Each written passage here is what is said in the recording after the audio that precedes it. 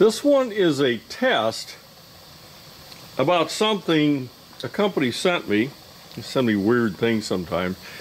They asked me if I'd test this thing. Well, it's a CPU cooler.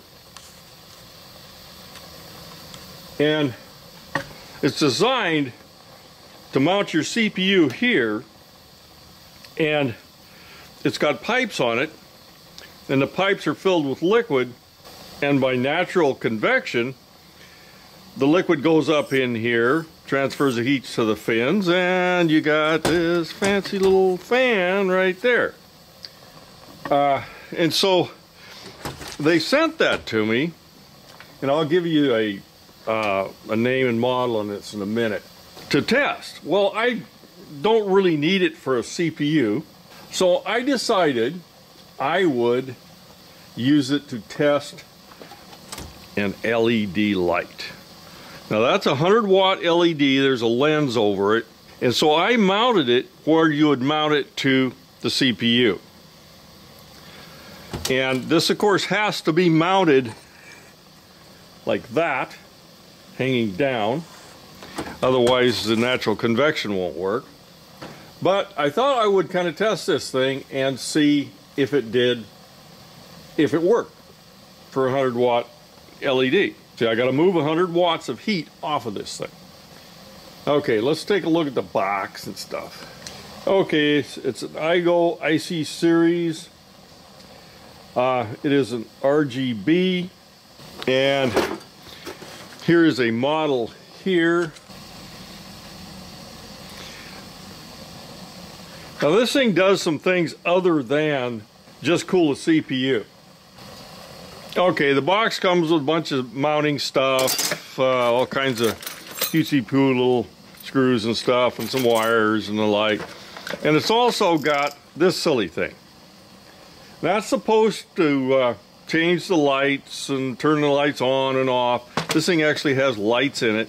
If we look here, these things all light up when I turn this thing on.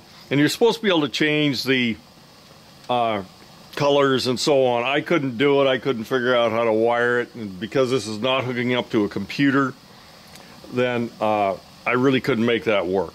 So all it is going to do now for me is it's going to cool this LED.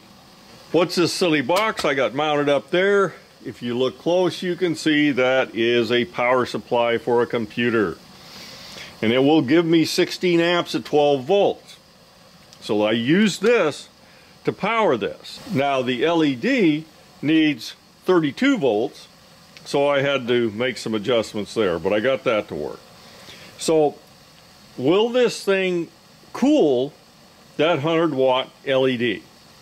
Okay, I've got it dangling up here. Does the silly thing work? Yeah, it does. It's typical, the light output on these things, 100-watt LED is supposed to be equivalent to about a 500-watt halogen. I think it's maybe more like 400. But it does work. You got pretty blue lights up there, you know, I guess that's the only color I'm going to get. But it does work when used in conjunction with a computer power supply. You can kind of see what kind of light output there is. You should also note that it is ever so aesthetically pleasing.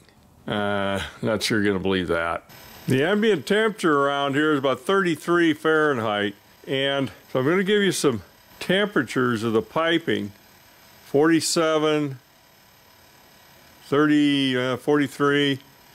So you can see it's not raising a lot.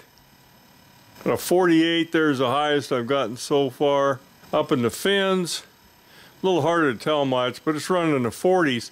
So it's been running for, I don't know, 10 or 15 minutes now, so it's actually doing pretty good. Okay, is this thing any good? Yeah, it actually is pretty good. The temperature rise on the piping was very low, you know, not more than 20 degrees at the most. So it's moving heat pretty good. I've actually taken temperature of this surface right here is where the LED fits on.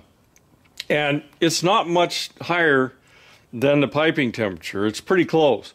So it's pretty good. And the thing comes in a little tube of this stuff. That's heat transferring compound that you put between the LED and this aluminum plate. So actually this thing works really good.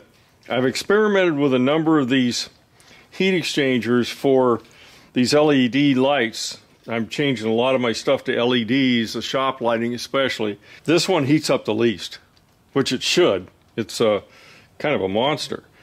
But there's a fan on it. It needs a fan, of course. You're not going to get away without a fan on one of these things. But, it is transferring 100 watts. I can't get any specs on this thing, how many watts it should actually be able to move. It certainly moves 100 watts. As for this thing, if anybody's interested in how I adapted this power supply for computer to operate this light, I'll do it in another video. If a few people ask, I will go ahead and do a video over how I modified this thing so it'll work. So anyway, that's it on that one.